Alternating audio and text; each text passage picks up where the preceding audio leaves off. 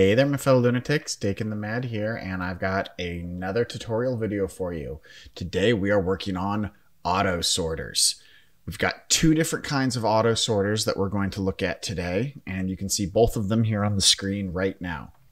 The first one we've got is a little bit bigger and can be modified to be a little bit longer. I'll show you a modified version that I use in my mob farm of this, but this is one way to design an auto sorting system.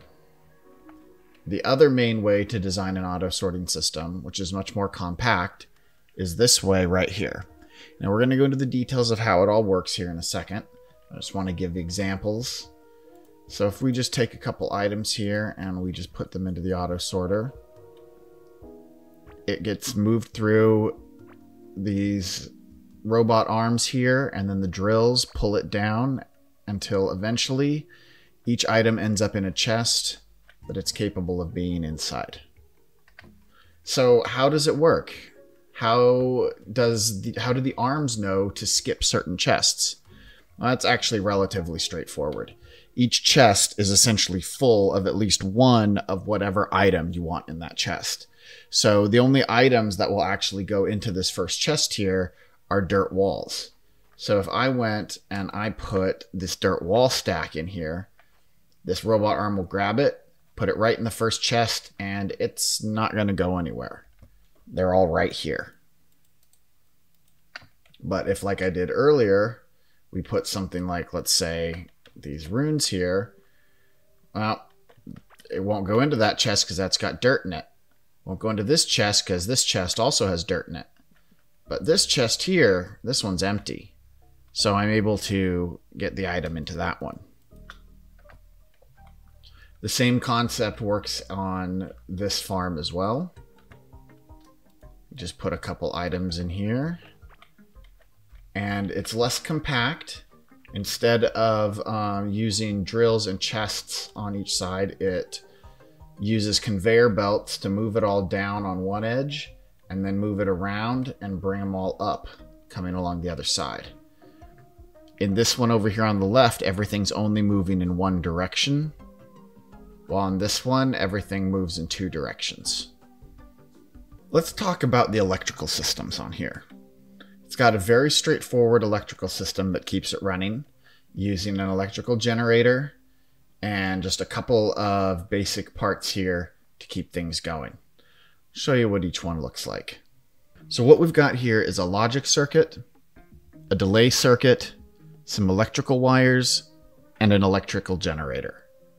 So what we're trying to do here is we're creating kind of a feedback loop that causes the energy and the electricity to turn on for 1 second and then off for 1 second, then back on and off, on and off. That's what we're doing with this loop here. And by doing that, what's happening is the drills are turning on and off, on and off. If I kept these drills on, if there wasn't a 1 second delay, they're turned on completely, the drills will destroy the chests, and then the robot arms will just grab and move everything along the line. But now you've got a mess. So that 1 second delay is crucial to preventing all of your chests from being destroyed, and this allows the farm to even exist. So here you can see several examples of what the electrical setups can look like, just kind of set up in different directions at different angles. So this gives you a visual reference that can help you when you're building your own electrical system, depending on where you want to place it.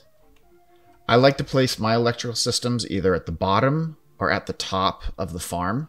I'm going to show you some examples of what that looks like. This is my current auto sorter in my base.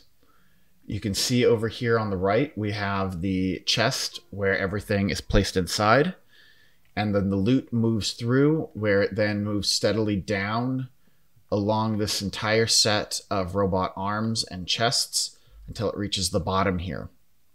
Then a robot arm will grab it, move it over onto this conveyor belt where it moves over and comes up through this selection of chests before moving along and repeating the process, going down and up, down and up. Now this is a very compact design and saves a lot of space and can create a very elegant, very neat looking storage system. The one main drawback to it is that your entrances are going to reverse themselves every other row. So as you can see, I can't get down to the bottom from this spot here. My entrances for my other 2 rows over on the right and left are at the bottom, but my entrance here is at the top. This is why I have this track here to help me get around the area so that I can move around it a lot easier. Here's some footage of my old storage system, which as you can see uses the other kind of auto sorter. Now this one is not nearly as compact and it causes the entire area to be much more spread out. However, the entrances are all on one side. So that does make it a little bit easier and convenient to get in and out of your loot, even though it does take up a lot more room. Finally, here's an example of that same larger sorting system, but a little bit more spread out, where I have the first row here and then a much longer conveyor belt leading to the second row that moves up going the other direction. This is the storage system that I currently have set up for my mob farm, and this works pretty well as it doesn't need to be compact or tight. So how to actually build one of these things? Well, construction is rather straightforward, and I'm going to go ahead and just leave things up here so that if you want to pause the video and just mimic what you see, you can. But you're essentially creating a straight line of robot arms that are alternating, one facing one direction, one facing the other. You want to place the drills over the robot arms for the grabbing area, and you want to place the chests on next to the robot arms that have the reverse part, or on the reverse side of those robot arms. The same is true over on this side, where you want to put the grabbing part of the arms where the drills are. However, you want to leave open space on one side. And then also you'll want conveyor belts where you would put the chests for the middle part.